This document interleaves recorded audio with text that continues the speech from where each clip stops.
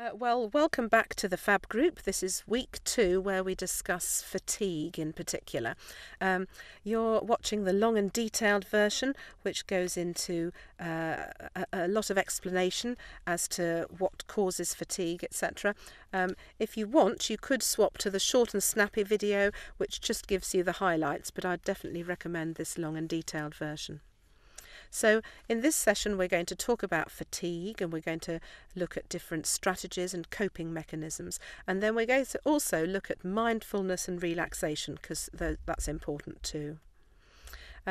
This video is quite long. It's about an hour long, and it's going to be very unlikely that you can sit through and just watch it just straight through. I'd very much recommend that you take it in stages, that you pause it at times, get up, get a cup of tea, coffee. And you also might want to get a pen and paper so that you can make notes, because it'll be difficult to remember everything at the end. So what is fatigue? Well, I think these two pictures sum up fatigue quite well. And I love the phrase, "My get up and go, just got up and went." But the thing is, these animals here might just be tired and exhausted. All they need is a bit of a nap and they'll be back to normal again. And that's the key thing. When we talk about clinical fatigue, it's not the same as normal tiredness. It's not going to go away just with a good night's sleep or a long rest. People say that fatigue is a constant sense of exhaustion. You're just completely out of energy and you find it difficult to do normal activities. You feel wiped out, as if you've hit a brick wall. It's interesting that fatigue doesn't only affect your physical condition and inability to do activity, but it also affects the brain. People talk about having brain fog. They find it difficult to concentrate and difficult to get motivated. People also say that fatigue affects their mood and they can become quite irritable and depressed. So, what causes fatigue? Well, for most people watching this video, it will be their underlying respiratory disease. But there are lots of other causes of fatigue, and you may easily have some other factor that's adding to your fatigue, and it would be a real shame to miss something that was definitely treatable.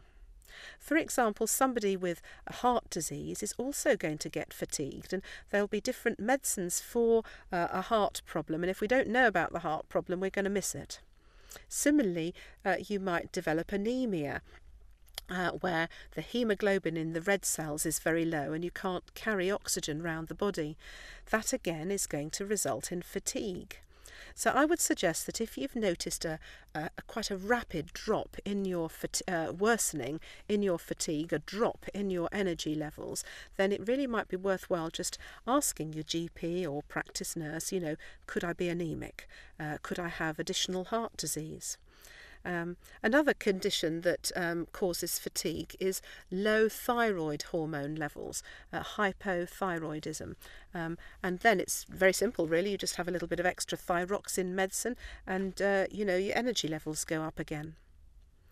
Medicines can also cause fatigue, and particularly I would say antidepressants, antihistamines used for hay fever and such like, and medicines to treat heart disease such as beta blockers, and medicines to treat hypertension also quite commonly cause fatigue. Then lack of sleep and poor nutrition can also impact on fatigue. And then these last two are really quite surprising, really. There's a lot of evidence that lack of activity causes fatigue. So if you sit around just being a couch potato, not moving, you are likely to develop quite severe fatigue. That's happened to me at airports before. You sort of sit around all day waiting for a delayed flight, and you're just so exhausted, both physically and mentally, even though you've done nothing. And of course, your mental mood, if you're having rather negative thoughts or feelings, then that can also compound and exaggerate fatigue. I'd like to tell you about the energy token illustration, which is really very helpful when we're thinking about fatigue. Most people have as many energy tokens as they want to get through the day. There's really a limitless supply for most people who are fit and healthy. But for people with an ongoing chronic condition, their energy tokens are limited. This doesn't just include people with lung disease, it's people with heart disease and people with rheumatoid arthritis or multiple sclerosis or lupus. These groups of people are all going to find that the energy that they have to spend during the day is limited. And we often talk about people having about sort of 10 energy tokens per day. And any activity that you do throughout the day is going to use up these tokens. So just getting out of bed, getting washed and dressed and going downstairs is going to use up these energy tokens. So have a think for a minute. What do you do in the morning as a matter of routine that is going to use up energy tokens? How many energy tokens do you think you'd have left by lunchtime? How many would you have used up just doing routine stuff? Well, when we've asked people in FAB groups before, they've often said that they've sort of used up about sort of 5 energy tokens by lunchtime, getting washed, getting dressed, having breakfast, etc. But the key thing to note is that if you have developed uncontrolled, gasping, severe breathlessness doing any of these activities, then you'll have automatically used up another 3 tokens, just like that. So you might find by lunchtime, if you've done something like if you've got really out of breath, that you're down to only having 3 energy tokens for the rest of the day. On the other hand, if you've managed to be really savvy with what you've done, maybe you haven't had a shower, because after all you don't need a shower every day and it uses up additional energy, so you haven't had a shower and you've managed to leave all your clothes right by your bed so there's no moving around too much when you get dressed, and you've actually sat on the edge of the bed to get dressed, so you've sat down as opposed to stood up, you haven't got dressed standing up, and that's saved energy. So you might find that you've only used 3 tokens by lunchtime and you've got 7 back, and that would be brilliant. But let's just say, for the sake of it, that you've lost 5. Now, before we go on, there is some good news to let you know, and that's that by resting for a couple of hours you can generate an extra energy token. So let's say that you managed to rest for a couple of hours before lunch and you've now got 6 energy tokens rather than 5. So what are you going to do for the rest of the day? Well, let's say that you need to go shopping. So you're going to have to get in the car, that's going to take a little bit of energy, drive to the supermarket, and then you're going to have to walk around the supermarket, hopefully leaning on a trolley because that saves energy, but that's still going to take a lot of energy out of you. Then you'll have to take the heavy shopping back to the car, drive home, go inside, and then unpack. Unpack is almost is one of my least favourite activities connected with shopping. And then after that, you can't just completely relax because you've got to make tea, eat tea, and then clear up. Do you know, you could easily find that you have lost all your energy tokens and you're running on empty. And you're still going to have to go upstairs and get ready for bed on nothing. This is a real drastic situation to get in. If you have lost all your energy tokens, you will feel completely wasted. And then the other key information is it's going to have a knock-on effect the next day. You're going to be more exhausted and fatigued the next day. I don't know if you've ever noticed that. So the take-home messages when using this energy token illustration is that people who have ongoing fatigue don't have an endless supply of energy tokens. They may have more energy one day compared to another, and it will be useful to know that. So if you're a partner of somebody with a lung condition, you might like to say to them in the morning, well, how many energy tokens have you got today? And if they say, oh, I think 12 or 14, you think, yes, this is a day when we can do more. We can push it a bit. But if they say, oh, do you know, I think I've only got 8 today, then you know that you're going to have to be really careful, and you're going to have to make real allowances for the fact that they are on low energy levels, even at the start of the day. The other thing to note is that it's really worthwhile saving your energy tokens and conserving energy. And then you'll have more to use for the things that you enjoy. So, for example, my mother, who's got a severe lung condition, she'll come up and see the grandkids. She'll want to come and see them in some sort of drama show at school or something. She'll drive up in the morning and she'll deliberately just rest and do nothing in the afternoon because she's generating some energy tokens. And then she'll hope that she feels well enough with enough energy to come out in the evening. But you know, sometimes she has to cancel even though she's tried to maximise her chances. And people say that if you just do too much on one day, you pay for it on the next few days.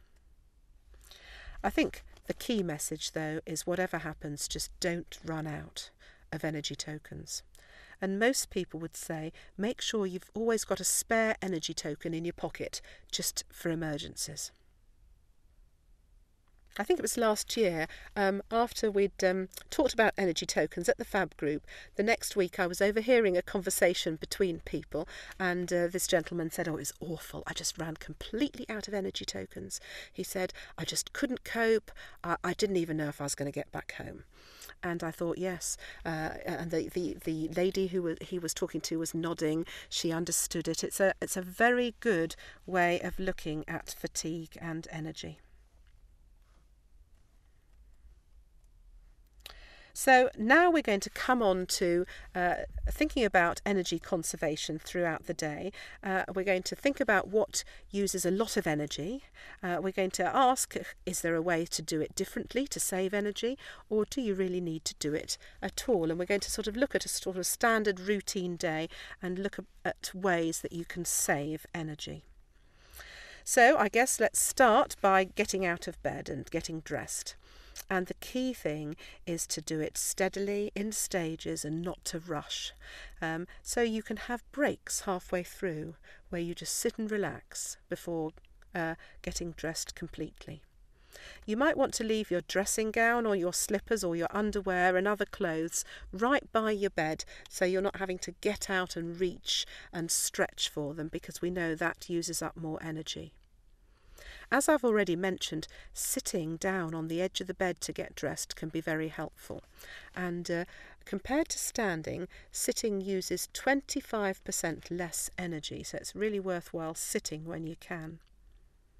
Also, avoid bending down and reaching up. It might be worthwhile thinking about having slip-on shoes as opposed to lace-ups, so that you don't have to bend down to tie your laces. You might like to use a long shoehorn to help get your shoes on. When you're washing in the bathroom, it's quite exhausting standing up at the sink for any length of time, and you might want to use a perching stool. We'll come on to perching stools a bit later. I'll show you some pictures of them. The other thing is showering can be exhausting, and you might want to consider sitting down in the shower. There are a number of shower chairs and shower stools that you might like to use. If you use oxygen, definitely use the oxygen in the shower. Lots of people don't, because they don't think that you should use any electrical equipment in the bathroom, and I can understand that, but having your oxygen piping coming into the bathroom and over the shower cubicle is absolutely fine. The tubing itself can get wet, there's no problem. Most people say that the most exhausting bit about having a shower is getting dry afterwards. So lots of people don't bother. They just wrap themselves in a terry toweling robe. They don't rub themselves dry with a towel. They just wrap themselves up and just wait until they dry naturally. People also say that just going to the toilet is exhausting. Walking across a room, getting to the toilet, doing your business is is exhausting, and we'll come on to aids that can help on the loo later. But particularly if you're a man, you might want to just consider using a pee bottle. You could keep it just on the floor by the sofa, and then all you need to do when you want to wee is sort of stand up and just go for it. These pee bottles have got a cap on, so they're completely closed. There's no smell in the room, and as you probably know, urine is sterile. It's not dangerous. It doesn't matter having it around, and it's very easy to just empty it down the loo later and just wash out the container with some washing up liquid. You don't even need bleach. Meal times can be exhausting for people, just preparing the meal. So you want to prepare simple meals. You could consider having microwave ready meals or freezer food. Filling up a kettle can be exhausting, particularly lifting the full kettle back from the sink to its place on the kitchen surface. And people have found that if they use a jug, they can just fill the water up from the tap and then fill the kettle using the jug, and that saves energy. Sometimes people find that eating a large meal is exhausting, and so if you're wanting to keep your energy up, just eat small meals more often. And again, don't forget to use oxygen when you're eating if you're on it. And it's definitely recommended that you wait at least half an hour after a meal before doing sort of physical activity.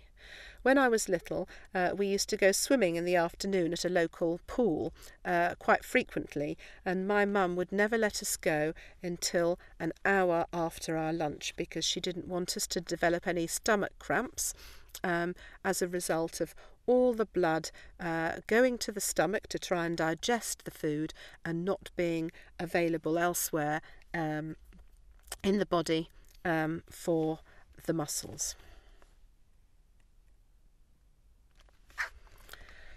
When shopping, you might want to consider not filling your grocery bags completely, but just half full, because it's so much easier then to lift them into the car. You might want to avoid going at rush hour when the shops and the streets are crowded. And you might even decide you don't want to go in person at all, but start using an online delivery service. That would certainly save a lot of energy. You'd then have your energy tokens available for some fun things. As we've mentioned before, bending down is not a good idea because it takes a lot of energy, and sometimes you can raise your washing machine or your tumble dryer to a sort of shelf height so that you don't have to bend down, and that's something well worth thinking about. When vacuuming, you can use you can regulate your breath to the vacuuming. We'll come on to that in a little bit, and you'll find that actually, a bit like pacing when walking, that will help save energy. You might want to avoid using aerosol cleaning products because they can irritate the lungs and the airways. And if you're a keen gardener, then you might want to alter the way you garden so you're not bending down the whole time. Maybe you can sit down and use a long-handled trowel or hoe. Or you might want to switch to looking after raised flower beds or some flowers on the window because that will be easier to get to, less energy involved. And I just want to mention here again that if you are doing an activity that's going to cause breathlessness, then do think about using some Oromorph liquid before the activity just to ease the breathlessness. It's not strictly to do with energy conservation. I'm not really quite sure why I've put it in here, but I think it's important to mention. So the next thing we're going to think about is optimizing your breathing pattern and connecting your breathing with your activity. Sounds a bit complicated, and it is slightly complicated, but once you get the hang of it, it's very useful and it saves energy. There's two techniques here that we're going to discuss. One is called blow as you go, and one is paced breathing. Blow as you go is a technique that you use when you're doing something that requires a lot of energy, such as lifting up a heavy bag or reaching to the top cupboard to take out something from up there. The idea is you breathe in before doing the action, and then you breathe out when you do the action. And of course, if you've got COPD or asthma, it can be quite useful to use the pursed lips technique as you breathe out. So this person, I can't work out if it's a woman or a man. Nope, still can't work out, is going to lift this heavy box. So what you can do is inhale first before the activity through your nose. And then you can bend down. And then when you pick the object up, you're exhaling through pursed lips. You don't have to do the breathing in when you're standing up. You could do the breathing in when you're crouched down on the floor before pulling the box up and lifting the box up and breathing out as you do so. Do you know weightlifters use this exact same technique? So this lady here, as she prepares, she bends her knees and she breathes in. And then as she pushes the weight up above her head, she breathes out as she does that action.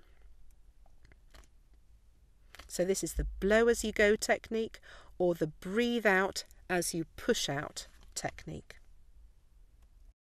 Now, it's exactly the same process if you're putting an object down.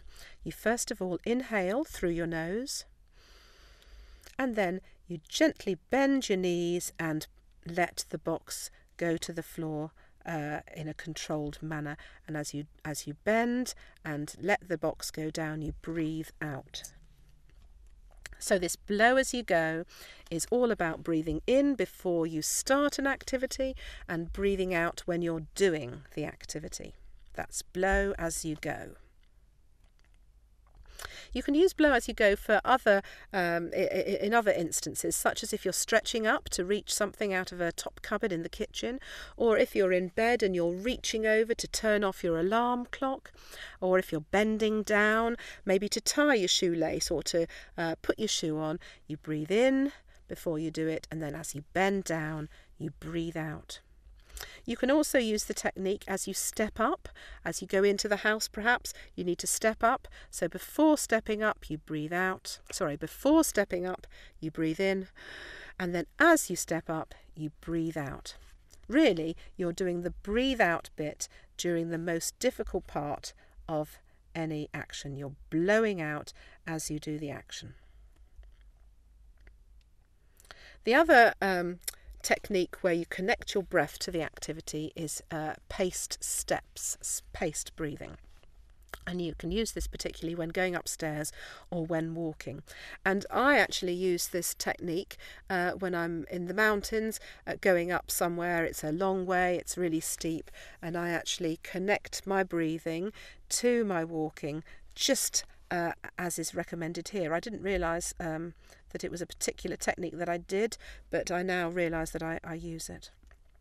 So, when you're climbing the stairs, there are a number of different ways you can connect your breathing in. You could, just on every step up, breathe out and blow out. And that would be really doing the blow as you go technique on the stairs. That would be if you were going up the stairs really slowly. So one step up, and as you lift your leg up, you blow out. You rest, you breathe in. As you lift your leg up, you breathe out. Blow as you go. But you might actually be able to get up the stairs a bit quicker, and then you might want to breathe in when you go up one step and breathe out when you lift the other leg up and go up the next step. Breathe in as you go up one step and out as you go up the next step.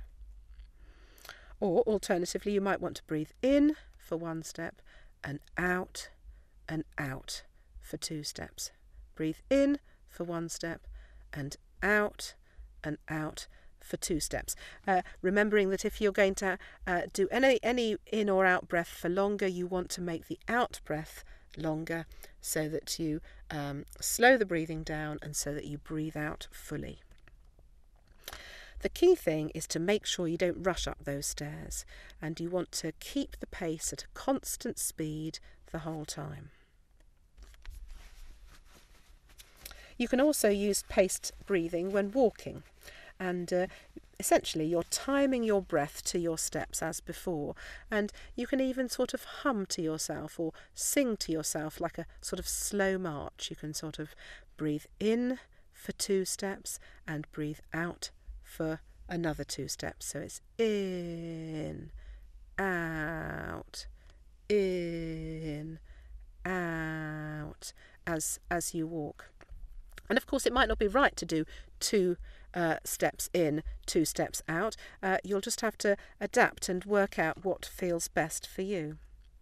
So the example here, I've got footsteps here on the left hand side, is that for the first 2 steps you breathe in, and for the second 2 steps you breathe out. So it's in, out, in, out as you walk.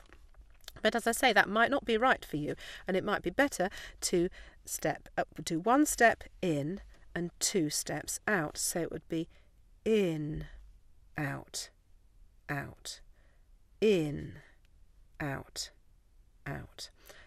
Just work out what's best, but definitely connecting your breathing and your breath to your pacing is definitely worthwhile.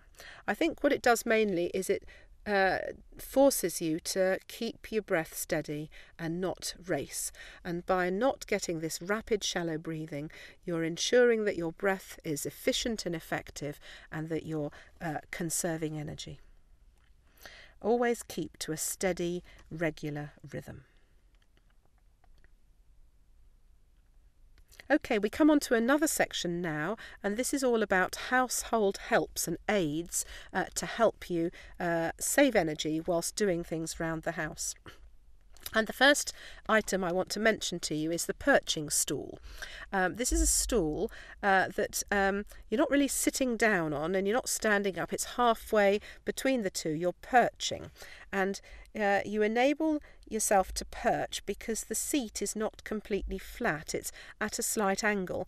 The back legs are longer than the front legs, so that just sort of tilts the stool slightly. And as we've said before, if you're standing up, you use more energy than if you're sitting down. And when you sit down, you use up 25% less energy. So it's well worth sitting down.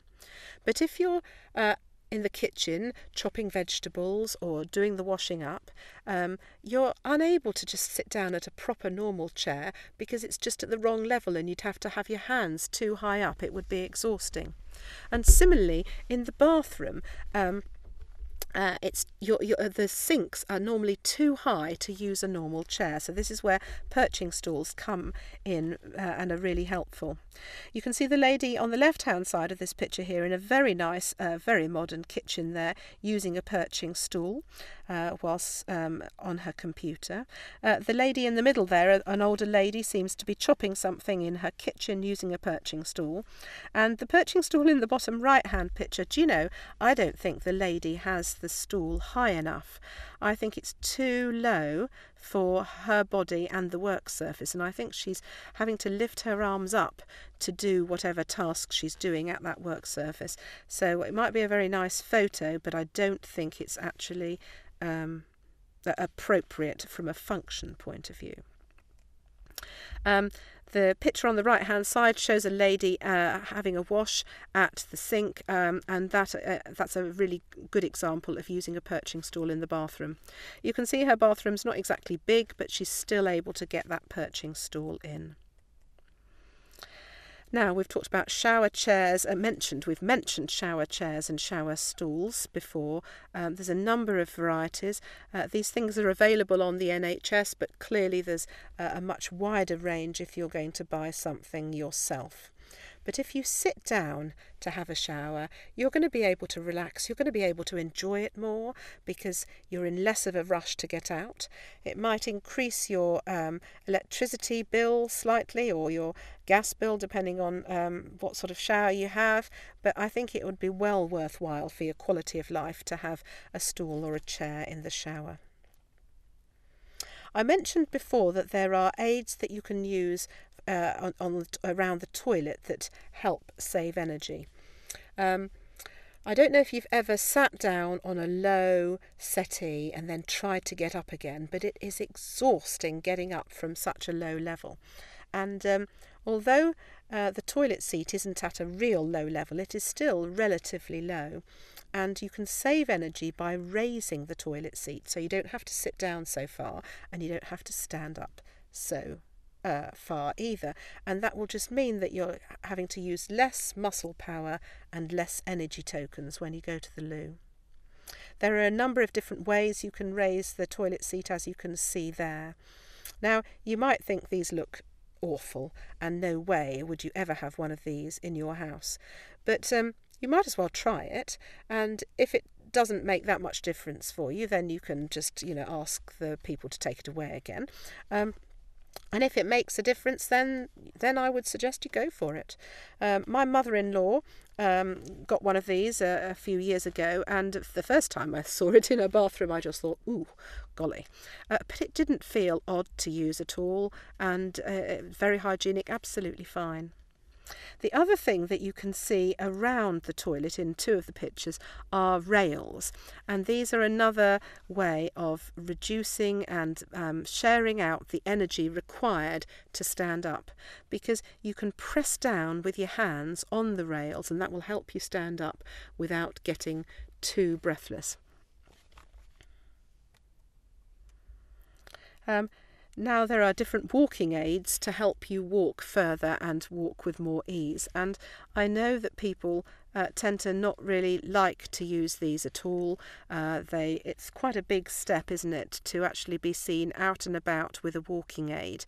But often at these FAB groups, one person has got a walking aid like this and they bring it into the room, and when we're having a tea break, other people try it out just round the room or down the corridor, and it is very common for people to say, golly, this makes a massive difference, doesn't it? That's just amazing.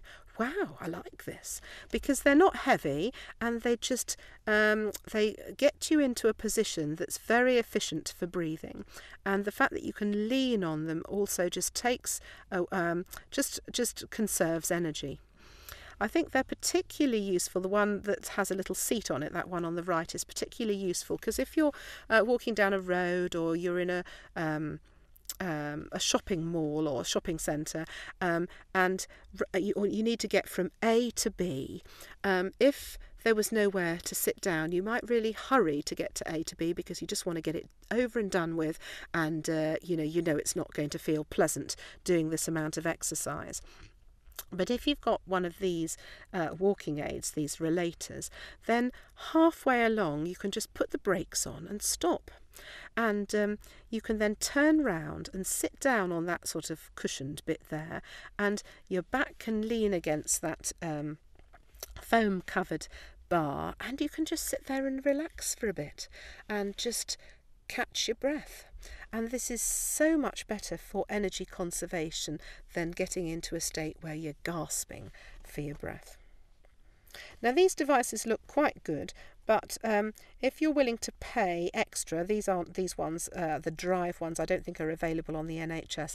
There's some really superb models that I always like to have a go of if somebody turns up with one of these. They're just, they must be German, surely. I think they're brilliant. So, if you're interested in trying out any of these household helps or these aids to walk, then they're available on the NHS from occupational therapists. And if you're in Derbyshire, one of the easiest ways of contacting an occupational therapist is to get in contact with the care coordinator at your GP surgery. These are people who coordinate care. So if the doctors or nurses wanted somebody to be referred to an occupational therapist, they would ask the care coordinator to sort that out. If somebody needed Meals on Wheels or a carer coming in each day to help get them dressed, then it would be the care coordinator person at the GP surgery who organises it. And you can phone up and you can talk to the care coordinator directly yourself. You don't have to have your GP refer you in. So it's a good way of getting access to care. Now, the next thing we're going to discuss is the boom and bust cycle, and this is another way at looking at fatigue and energy levels. And I don't know whether you will prefer this boom and bust cycle or whether you prefer the energy token illustration. It'll be interesting to know. So this is a sort of graph, and along the bottom there, time goes on. So we've got morning in that left-hand bit, and then the evening further over. And the idea is this graph is going to represent how much energy you're using throughout the day. If you're just relaxing and sitting in a chair for several hours, then you'll be in that low yellow band there, not using hardly any energy at all. Whereas if you're moving from room to room slowly, just doing odd jobs, taking your time, pacing yourself, going very slowly, then you're going to be in the pacing zone, that green area.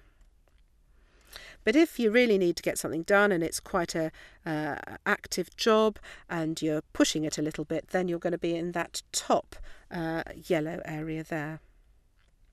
So maybe you might say that staying in the pacing zone is a good place to be, because you're doing a bit of activity, you're keeping your muscles in trim, but you're not overdoing it too much. But being realistic, that's not what you're going to do the whole day. You're going to be in the pacing zone for a bit, and then you're going to need to do something where you need to push it. You might just push it again a little bit, and then you might drop down to having a few hours of relaxation before going back into the pacing zone. And that's just fully appropriate and fine. What you want to avoid is doing the boom and bust. That is pushing yourself so much that you get really exhausted, really breathless, fatigued, so fatigued that you come crashing down to the bust zone and can't do anything else for ages. It may be that you even don't get out of the bust zone that day. But there's even more reason why you should avoid doing this boom and bust, and that's because it's got more severe consequences than just for the next few hours. You see, sometimes, particularly if you've boom and busted quite a bit, you'll find that your energy levels are reset. So then what would normally be just a gentle pacing activity going from room to room suddenly feels more exhausting and as if you're pushing it more, and basically you've just lost your ability to do things, and it's a result of the body getting damaged by going through the boom and bust cycle too much. So do be aware, try and avoid doing the boom and bust, because it can be detrimental to your long-term health.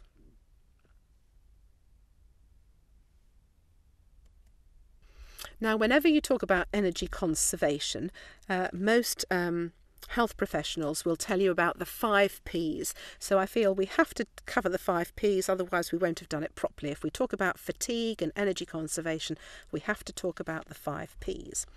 So the first P of saving energy is prioritising, realising that you're not going to be able to do everything, so just leave out things that are less important and aren't enjoyable. You might want to ask yourself, does this really need doing today? Or you might ask, do I really need to do this at all?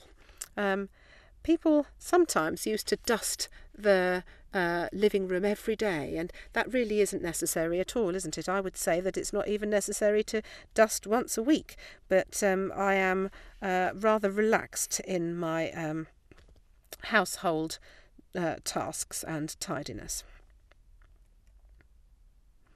The second P of energy conservation is planning, and I think this is a really big one. You want to make sure when you're looking at the day or looking at the week that you're not planning to do too much in any time period. If there's a really big job to do, like cleaning out the garage or cleaning the bedroom, cupboards all out, you might want to break the job down into smaller tasks and spread the tasks out over a day or a week with lots of rest and gaps and relaxation between. You definitely want to avoid doing too much in one day. And then you might find that you've got more energy at one part of the day versus another part of the day. You might have more energy early on in the day. For example, And it would make sense then to plan any heavy work when you're most likely to have good energy levels. So think ahead and work out if there's an easier way of doing the activity. If you're doing something like potting plants or baking a cake, then it's worthwhile getting all the ingredients or the materials that you need together at the start. And it's also worthwhile just making sure that if you're reaching up to get the flour out, you get the baking powder out at the same time, so that you're not having to do extra trips and waste energy that way.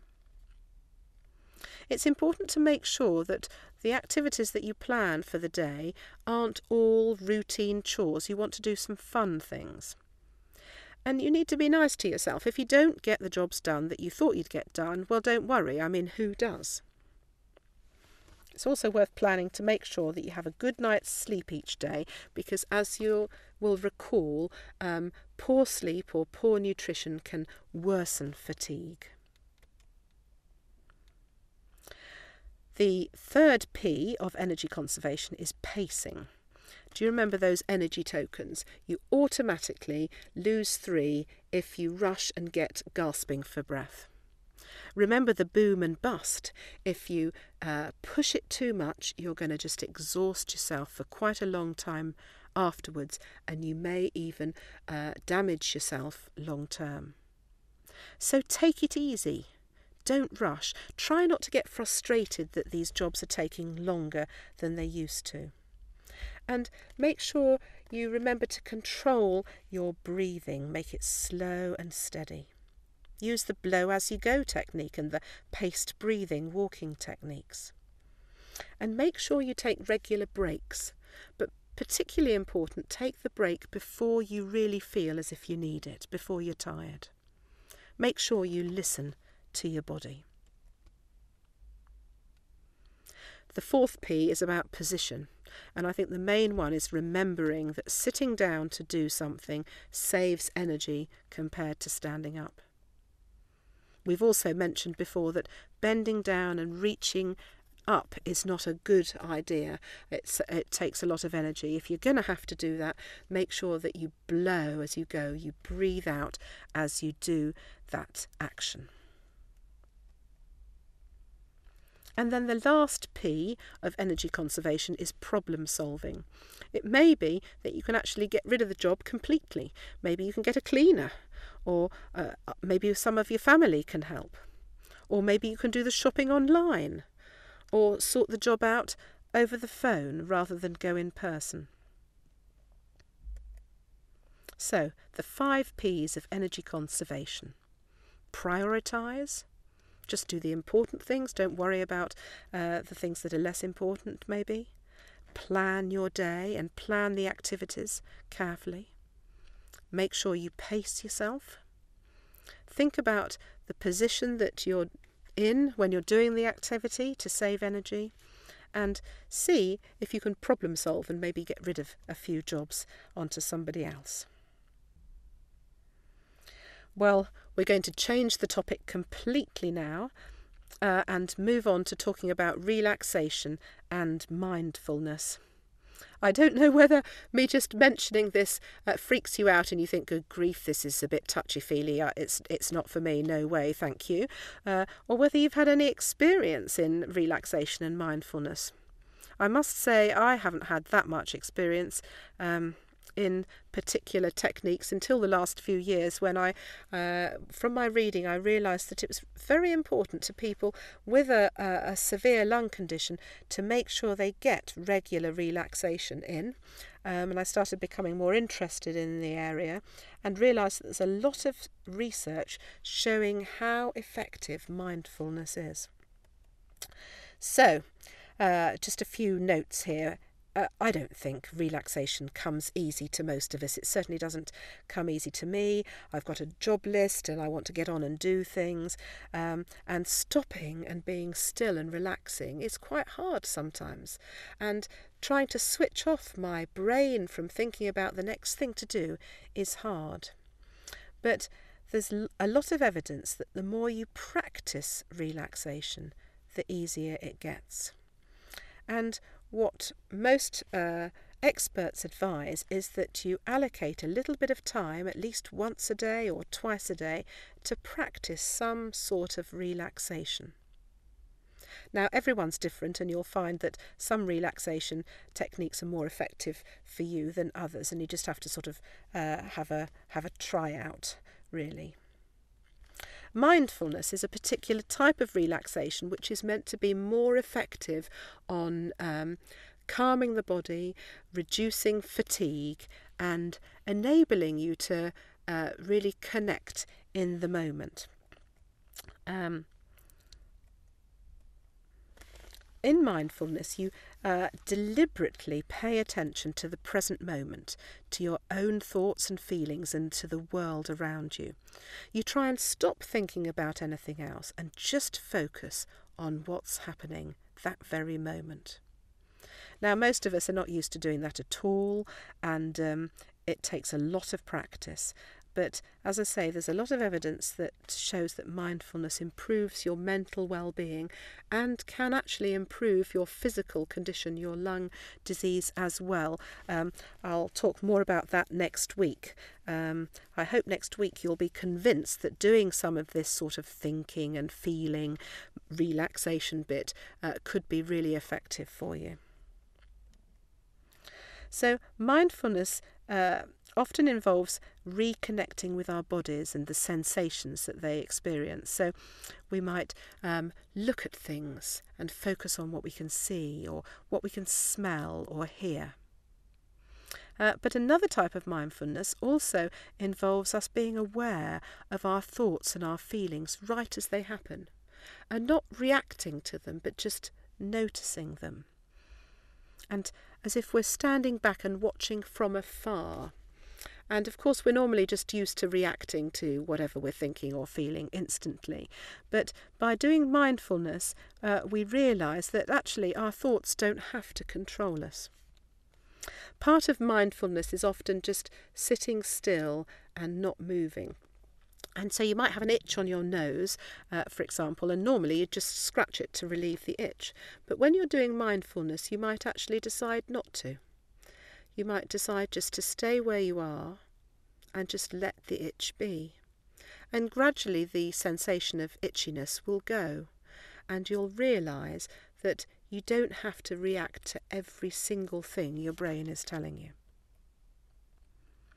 There's a lot of information about mindfulness online. There's a professor in Oxford, Mark Williams, who has done a lot of research on mindfulness and is very good, and he's got a little introduction to mindfulness. It's not very long, on YouTube. And the NHS site on mindfulness is also very good.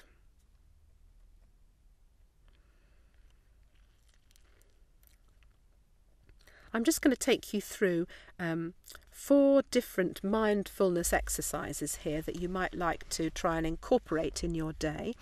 The first one is notice 5 things. You can do this anytime, and it's particularly useful to do if you feel like you're getting stressed or panicky or you're really breathless, because it will give you something else to focus on and to think about. But I think it's going to be difficult to do it just instantly when you're stressed or out of breath or something. It would be much better to practice it when you're relaxed and to get into the groove and to become accustomed to doing it when you're relaxed, and then it'll be easier to do in a stressful situation. So in this exercise, you just stop what you're doing and you take 5 deep, slow breaths in and out. And you focus on each breath as it enters the body and it leaves the body. Now, this technique isn't deliberately for people who have got a lung condition, and it might be that actually focusing on your breath and taking 5 deep breaths is not the right thing for you. So you might want to just skip that a step if you want. I just don't know, but I'm just saying, do what feels right for you. But the main thing, once you've got into just a calmer space, perhaps by breathing, is to look around and notice 5 things that you can see. Now, you could just notice the mug of coffee, the TV, the cabinet, the armchair, things like that are very obvious. Or you might want to try and notice things that are just slightly more unusual. You might want to notice the leaves on the tree just fluttering in the wind outside. You might notice the light playing, making different patterns on the surface on the table. You might look at the carpet and the patterns in the carpet and notice the swirls. You might look at your trouser material and look at the detail of the stitching. When you've looked and been particularly focused on 5 things that you can see, next you can shut your eyes and notice 5 things that you can hear. You might want to do it now. What can you hear around you? Perhaps you can hear birds outside, or children playing. Maybe you can hear the boiler or the washing machine on, or a clock ticking. After you've noticed 5 things that you can hear, you next keep your eyes shut and notice 5 things that you can feel your body in contact with. The first one is probably pretty easy and obvious. You're sitting on a chair or something and you can feel your bottom and your back legs on the chair. Maybe you can feel your feet on the floor. You might have to work harder to notice other things that the body is in contact with. Maybe there's a hair on your face, or the material of your collar against your neck. Maybe you can feel your wristwatch.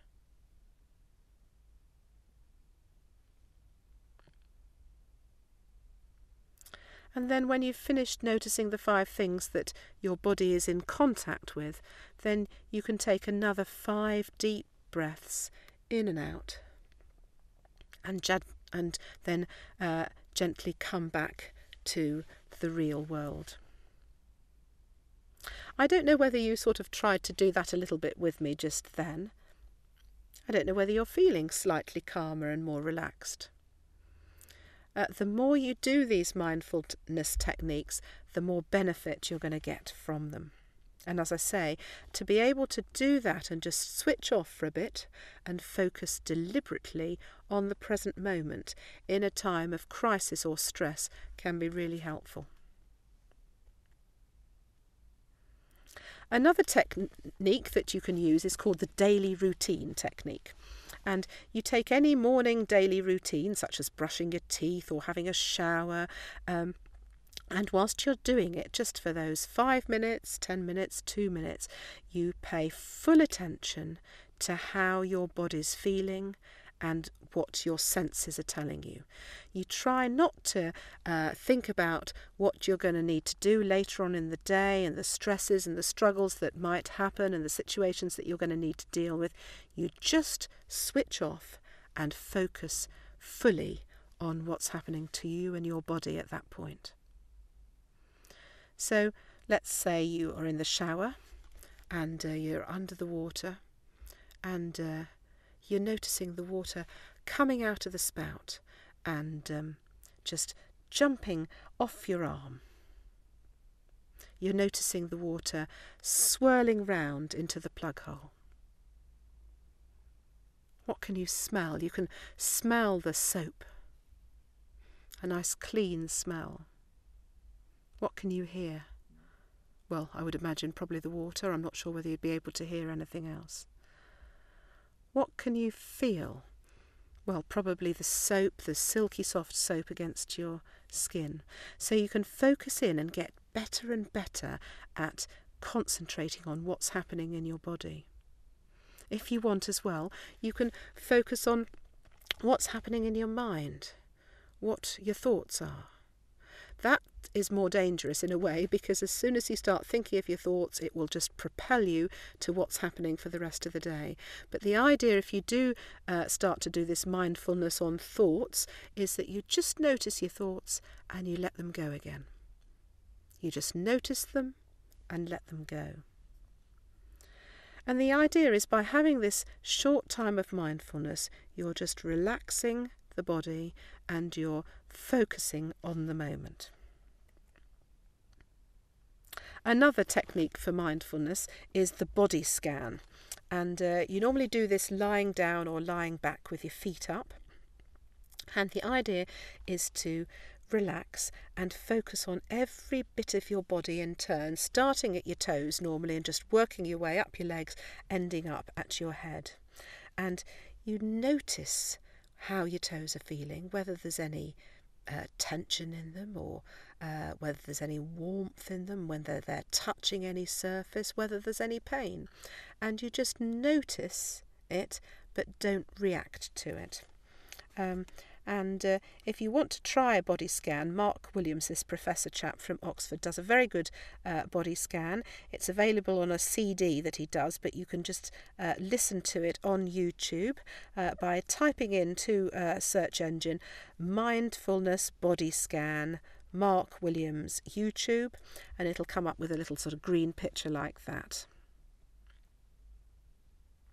There are a lot of books on mindfulness, lots of CDs and books that if you get into it. Now, this last mindfulness exercise is, I'm not sure if it really is mindfulness, maybe somebody can tell me, but it's one of my personal favourite things to do. And it's visualising your own personal calm space. So when I'm stressed and I've got a lot to do and I just feel like I'm rushing from one thing to another, sometimes I just take a few moments sitting at my computer or sitting in the car before getting out for the next appointment to just relax, and I disappear into my personal calm space. Some people call it a happy space, but I think it's better to have a calm space. And it's the equivalent of just disappearing to Greece or on a cruise ship or something like that, getting away from it all. So what you want to do before you start is work out what your personal calm space is. It has to be somewhere that represents peace and relaxation for you, somewhere that's special and sort of unique to you because of your memories. We very much recommend that it's outside, not in your house. So you can't just think about being in your bed, for example. It's got to be somewhere that you've been outside. Some people say you can choose somewhere from your imagination, but I think it works better if you've got a real connection with it, because then this amygdala, do you remember that bit of the brain that recalls strong memories, will help you get into that place and be absorbed in your memory of that place. So it could be part of a walk in the countryside, it could be at a beach, in the mountains, by a lake, in a garden. It needs to be somewhere where you felt happy and secure, with no bad or sad memories.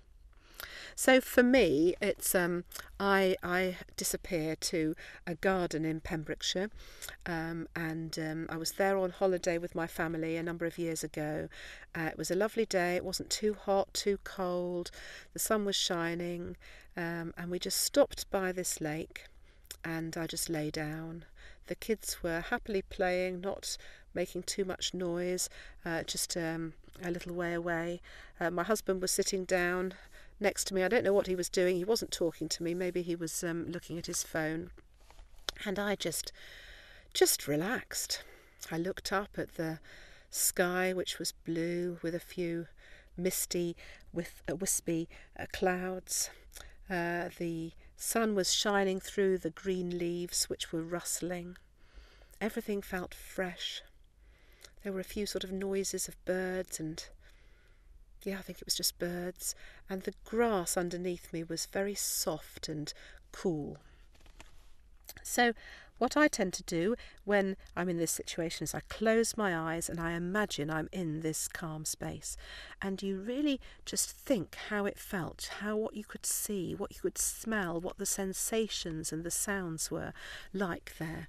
And you just try and forget about everything else and just let yourself be absorbed and just focus on this place. You just stay there and relax. You can, if you want, whilst you're there, notice how your body's feeling. Are there any warm sensations in your body? You don't want to hurry, you want to just stay there and relax. And then when you just feel you're ready, you gently open your eyes and get on with the day again. As I say, that's one of my favourite exercises to do. Now, as we've said before, mindfulness needs to be practiced before you really gain much benefit. It's going to feel a bit awkward and weird at first. But there's so much evidence that it positively impacts on people's well-being, particularly people with long-term conditions such as lung disease, that I really think it's worthwhile going for. There are, of course, other methods of relaxation. You might just want to focus on your breathing, or you might not. Often relaxation techniques focus on breathing, but as I've said before, I'm really not sure whether that's good for somebody with a breathing problem or not. Alternatively, you might want to just relax back and listen to a calming piece of music. You might find it really relaxing to just soak in a warm bath. Or connect with nature, particularly green nature. Do you know they've done studies and they've worked out that just sitting, looking at a computer screen that's got a lovely outdoor landscape picture with plenty of green in it, the colour green, actually calms you down and de-stresses you. They've looked at the sympathetic nervous system, which is the nerves that are to do with stress, and the parasympathetic nervous system, which is the opposite. And they found that looking at the colour green stimulates the parasympathetic nervous system. So it's well worth just looking out at the garden and the greenery if you want to relax. Another idea that sounds a bit weird at first is to start a gratitude journal.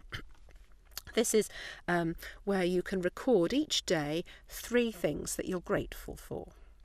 It might sound a bit weird, but what you're doing is you're sort of counteracting the thoughts and feelings of difficulty that you experience throughout the day with thoughts and feelings of things that are good. Now, you might find it very easy to just write down 3 things that you're thankful for and grateful for. I'm thankful for my daughter. I'm thankful that I've got a house. I'm thankful that I've got enough money for food. And you could just make them as simple as that. But bit by bit, you'll probably want to be more deliberate and focus on small things in the day that you're thankful for. So you might write down, I had a caramel ice cream this afternoon. It just tasted brilliant. Or you might say, the lady in the shop was just so helpful packing the stuff up again when the bag fell to pieces. I'm just so grateful to her. Something like that. So there's small little, more unique, more personal instances that you can be thankful for. You may find it more difficult to write 3 things in your gratitude diary when you're having a bit of a difficult time. But in actual fact, that's just the sort of time when it would be a good idea to open it and to, in a way, force yourself to write something down. And of course, you'd then be looking back at the pages as well with all the other things that you can be thankful for. And it can just help you get out of a bit of a rut. Another idea that lots of people find very relaxing is massage. You could have a back rub or a hand or a foot massage off somebody if you've got somebody that you have access to. Some people even pay for a full body massage each week because they know that this is a time that de-stresses them and just sets them up to do better for the whole week. And then there are a wide variety of relaxation apps that you can get on your phone or on the internet. There's just so many, it's just difficult to know what is good. Whatever you do, whether you do those specific mindfulness techniques or whether you use some other sort of relaxation, make sure that you do plan in relaxation, not just resting in a chair doing things, but relaxation in your day. It's going to be worthwhile to you. So that's the end of this second FAB week, mainly on fatigue, but a bit on relaxation and mindfulness as well. Don't forget about the lung line. If you've got any queries, you're very welcome to contact us. And next week, we've got our final FAB week, and it's living life to the max.